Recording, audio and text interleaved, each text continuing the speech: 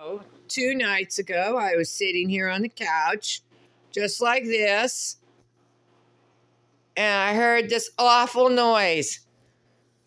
And I come in here and I'm like, what the hell? Where is it? It was going shh,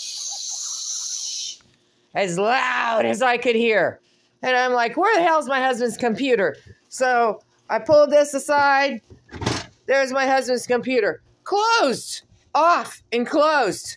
I open it up and it's at the start scene. It hasn't even opened. There's no password yet to open it. And there's noise coming out of it going shh, like that.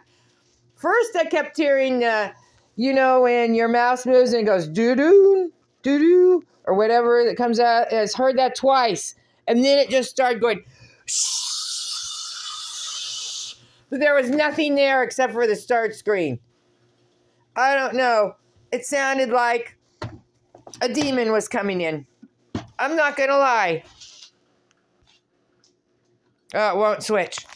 So it sounded like a demon was literally coming through my husband's computer. And I've heard this once before, like 4 years ago. And it scared the crap out of my higher self. My higher self just knew.